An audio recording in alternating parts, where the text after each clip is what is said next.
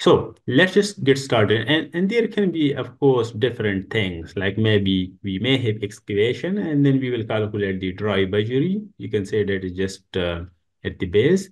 And then we may determine the number of pipes and, of course, the number of joints, okay? And then the final thing, which is actually the refilling, okay? And the refilling means just to fill these areas, okay? It is very simple thing without the pipe, okay? So refilling is must then.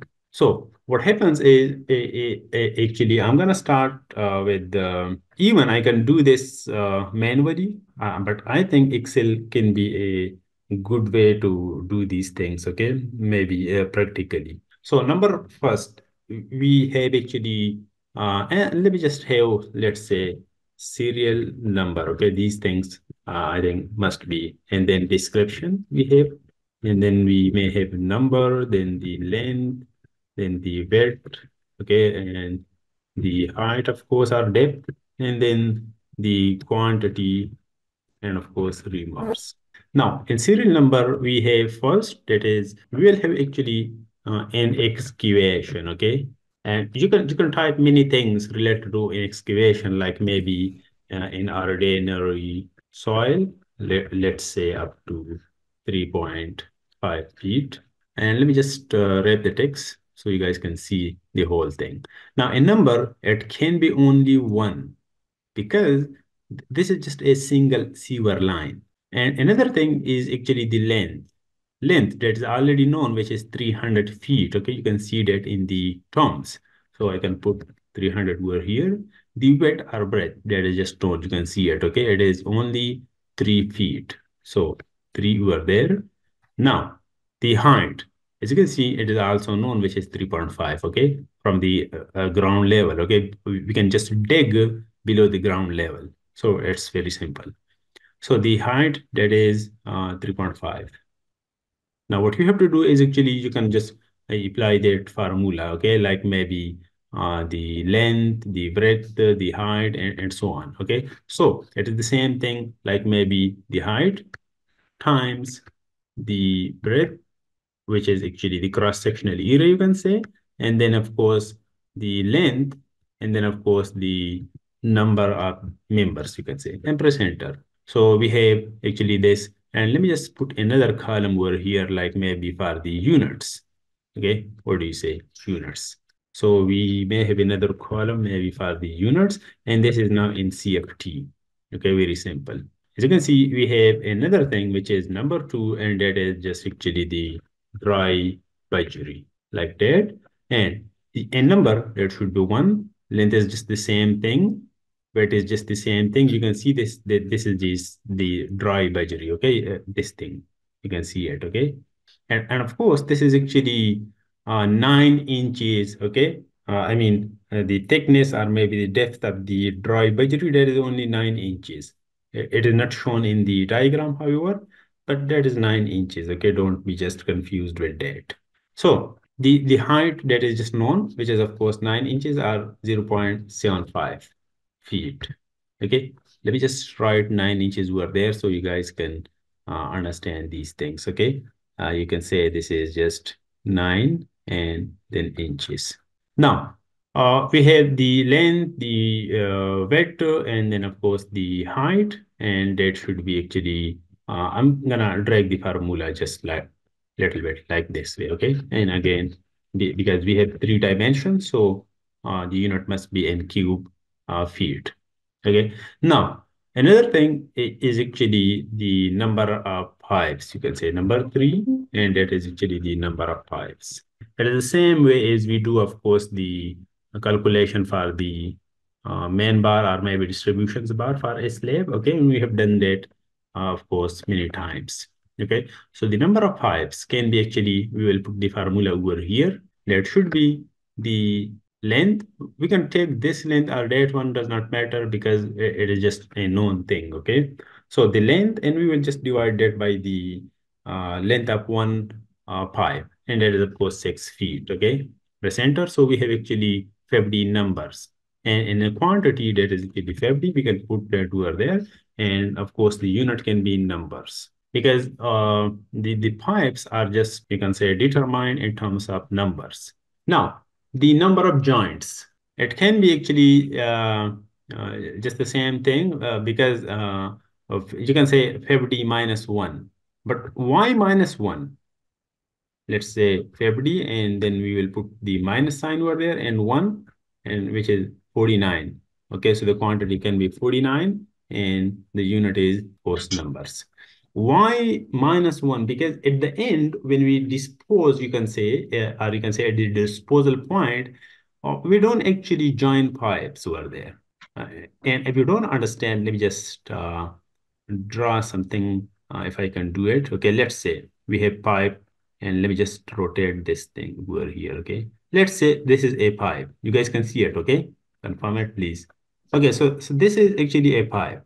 Now what we do actually, we join these two pipes and another pipe, let's say, and so on. Okay, this is the same way we actually join pipes. Okay, now let me just have some okay, now here we join the start of the pipe with a main source, you can say. Okay, and then this pipe can be joined over here, over here. Okay, over here, and now let's say over here we have a main sewer, like you can say sewer line. So here we don't actually need the join, okay, because that is just you can say the end of the pipe. So at the end we may not have joints. That's why we are subtracting one. Is that clear? Yes, sir. Okay. So the number of joints, that's just done. And the only thing which is remaining now is actually the refilling. Okay. We have to refill the same trench after digging or maybe after excavation. Okay. Because when we lay the pipe, of course, these empty spaces are then just filled again. So number five, and it can be actually refilling of trench, you can say. And in number, it can be only one. Length can be the same thing, which is, of course, 300. It's very simple. Now, what should be the breadth and then the height? It is, of course, the cross-sectional area. But remember one thing, to determine this cross-sectional area, which is the empty spaces, it is like very, you can say, a complex process. So the best thing is actually, we have already determined the excavation, so we will just subtract the volume of the pipe from the excavation. And of course, that becomes the refilling then, okay? And if you remember the total excavation, that is just known. You don't have to write them again and again, does not matter. But the total excavation, that is over here, and that is known, okay? 3, 1, and 50, okay? And this is, of course, CFT. I'll just calculate the volume of the pipe. What do you say? Okay, so I can say that the pipe volume and in number, I'm gonna have one pipe. I can even put 50 in numbers, but this time I'm gonna consider the overall length is the pipe length, okay, and which is of course just 300. You can say the overall length. Now the pipe width and then the height is actually something which you can say we can determine the cross-sectional area, because length, height times breadth, that is actually the cross-sectional area. But the cross-sectional area of pipe can be actually pi d squared divided by 4. What do you say? Okay. So pi d squared divided by 4, we can put that formula over here. What you have to do is actually to have equal, and then you can of course use pi and empty brackets, you can say, and then d square. Now the diameter, that's very important thing, that is 11 inches. We're going to take the external diameter because the volume, or you can say the volume that is just occupied or taken by the same pipe is actually just involved. Okay, I mean that external diameter is just involved. Okay, I mean I'm gonna have the 11 inches diameter. Okay, and I'm gonna have the square for it. Now 11 inches is actually something like 0.9167, and I'm gonna put you can say a square over there, and let's close the bracket. And now let's just divide this thing by the 4. Okay, let's rearrange the formula and Excel will do that for you. This is actually 0.66 something, okay? And this is the cross-sectional area. Now we will multiply this cross-sectional area with actually the length and then the number, okay?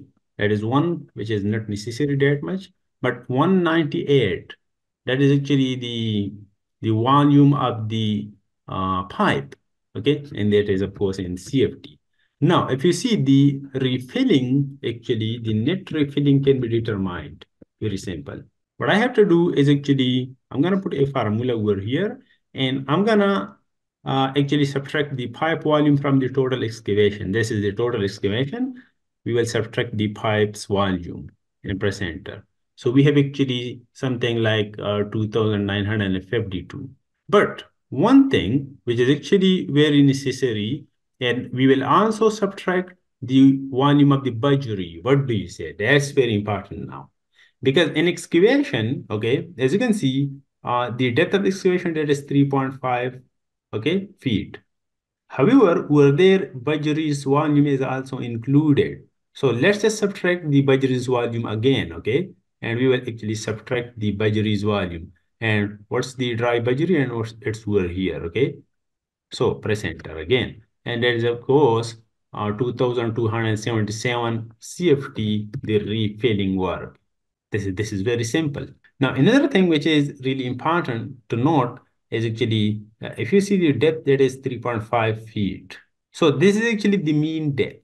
If you have different depths, maybe at start and then at the end, okay, let's say if I can do it, let me have my pen, and let's say if we have something like this, we're here, we have this section, okay, and let's say this is maybe the same thing, okay? Here, if the depth is different, what do you say? Let's say if the depth over here is maybe 3 feet, and over there, if the depth is 2 feet, then actually you have to take the mean depth, which is over here. You have to sum these two, 3 plus 2, and you have to divide that by 2, which is actually an average video.